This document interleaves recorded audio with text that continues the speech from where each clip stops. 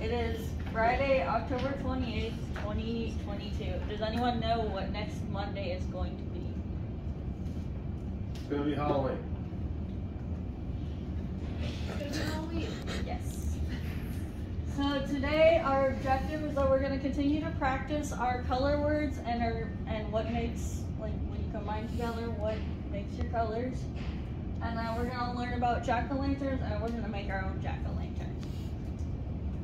So I have our flash. What kind of jack-o'-lanterns are we gonna make?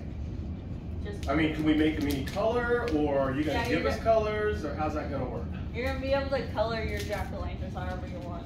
And then we'll use some cardstock, and you can cut out the base how you want. You can do eyes and mouth, and then if you have room, you can do a nose, and then you'll glue them on there. So I'm gonna hold up this, and just as a class, we're gonna say the color, and then we'll spell out the word too. So what is Orange. orange? O-R-A-N-G-E.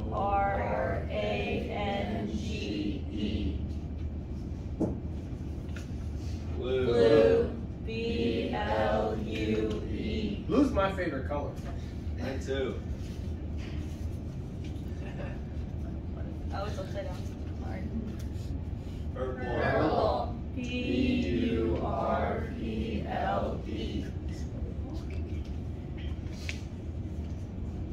Red. Red. R-E-D. Yellow. Y-E-L-L-O-W. And last, Green. G-R-E-E-N. And then can anyone tell me what these two colors combine to make? Green.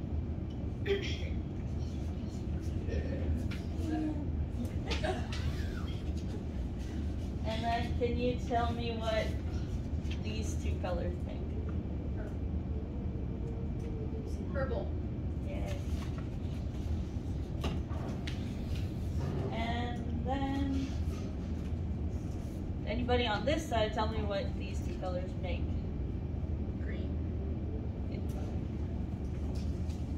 So as we were talking about, red or blue and yellow makes green. Red and blue makes purple.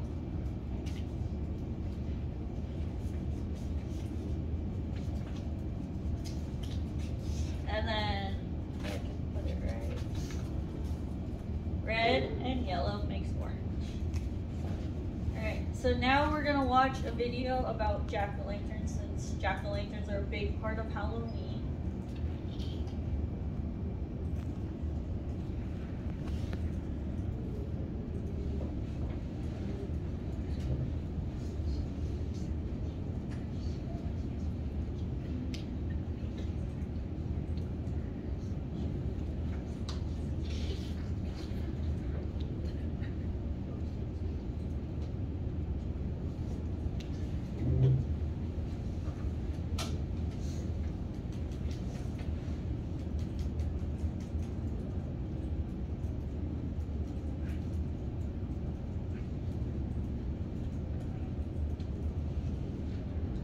Is this a cartoon?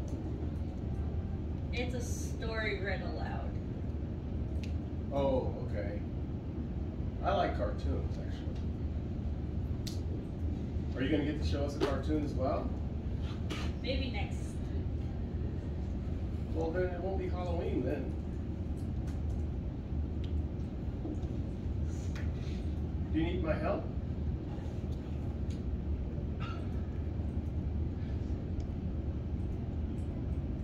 We're not gonna get to see it?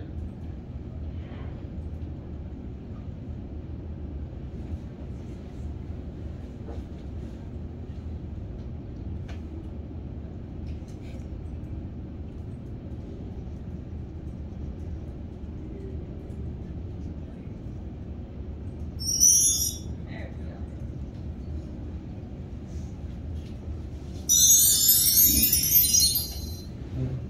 Pumpkin Jack, written and illustrated by Will Hubble. creatively read by Miss Jill. When Tim carved his first pumpkin, it was fierce and funny and just perfect. A jack-o'-lantern this good deserves a name, so Tim gave it one, Jack. Long after the best trick-or-treating candy was eaten, Tim still kept Jack. At night, when a candle made Jack's face dance on the walls and filled the dark with warm pumpkin smells, Tim felt Jack was almost magic. Yet, too soon, the spell was broken. "This pumpkin is beginning to rot," announced Mom. "It's time to throw it out." Tim knew it was useless to argue. He carried Jack to the garden, which was filled with brown ghosts of last summer's plants. A dead garden is better than a trash can, thought Tim. Still, it made him sad to leave Jack outside alone. Whenever chores or play brought Tim to the garden, he looked at Jack. Every time, Jack was different. He became wrinkled and his fierce smile began to look silly. Mold spread over Jack's bright orange skin. As the days turned colder, Jack grew flatter. Winter began. Soon Jack was hidden beneath the snow and Tim forgot about him. The cold, heavy jacket days came. Snowmen and sledding days, indoor days, Thanksgiving, Christmas, Valentine. When all these days had passed and March winds melted the snow, Tim found Jack. There wasn't much left, just a faded and crumpled pumpkin skin, a stem, and a few seeds. Jack's Halloween magic was a distant memory now. Tim scraped a thin blanket of earth over the last bits of his pumpkin. "Goodbye, Jack," he whispered. When spring turned barefoot warm, a tiny sprout appeared where Jack had been. Tim found it and guessed what it was. In the days that followed, Tim weeded and watered and watched that sprout. Slowly and steadily, the plant changed and grew.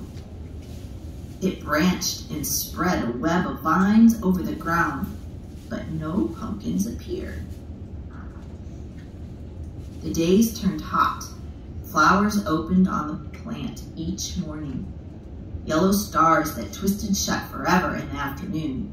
Still, there were no pumpkins. Finally, Tim found a green ball growing behind a crumpled blossom. "A pumpkin!" Tim let out a whoop and ran to show his mom. By August, the plant had spilled onto the lawn. Tim's favorite game became pumpkin hunting.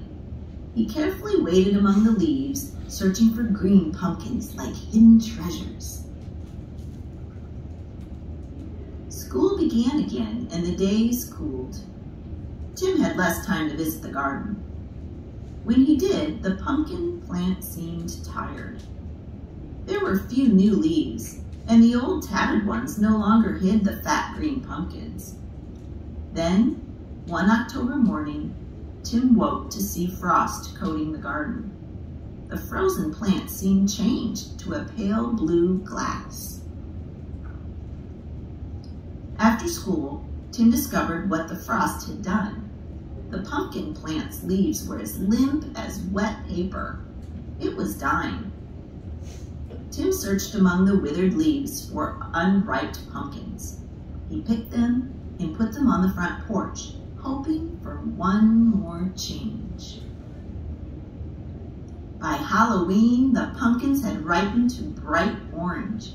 There were many, for the plant had been generous. Tim was generous too. He gave away all but one.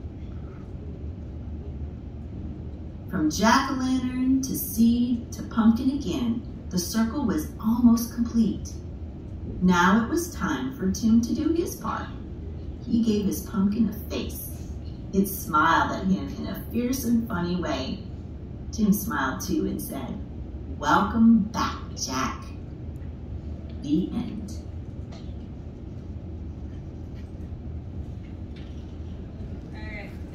going to color our pumpkins, and then I'm gonna pass them out, and then can someone tell me what the first thing is we do when we get our paper?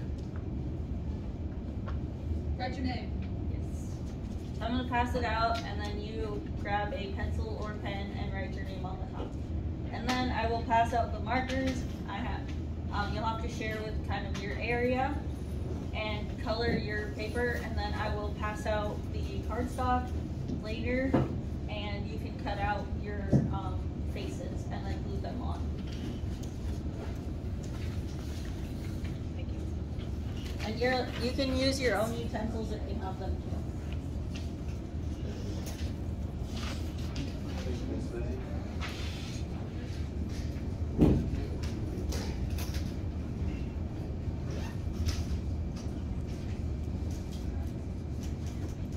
Thank you.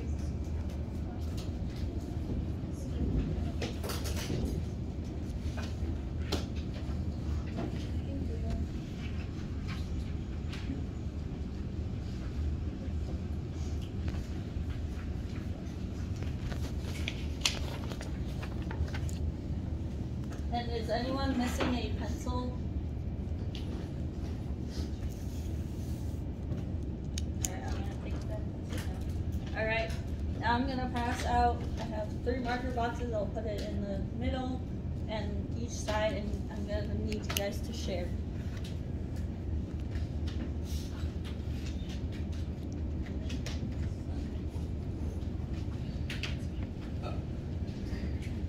Y'all on this side share together.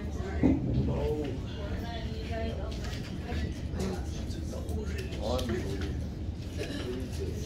Or share to like.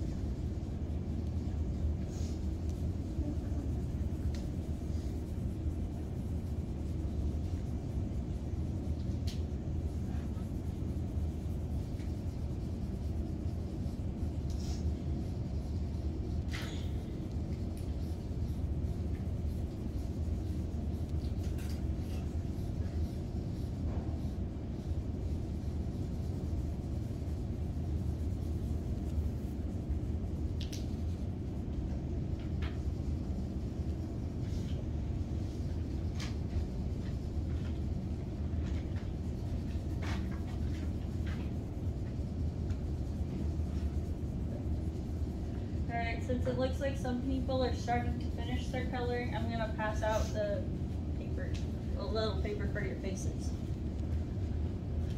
And if you'd like, you may, if you get a color you don't want, you may trade with a partner if they are okay with that. We'll trade.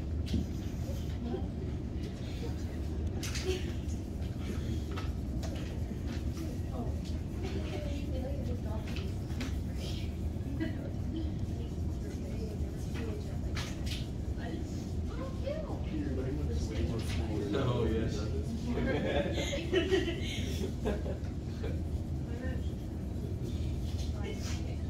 Right? Me too. Alright,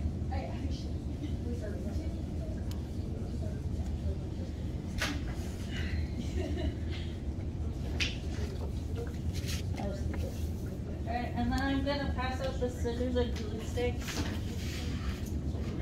And again, you'll have to share. Not your face. You wait, what? What face? Exactly. Okay, class, we are at time. We are right time. Let's give Lizzie a hand.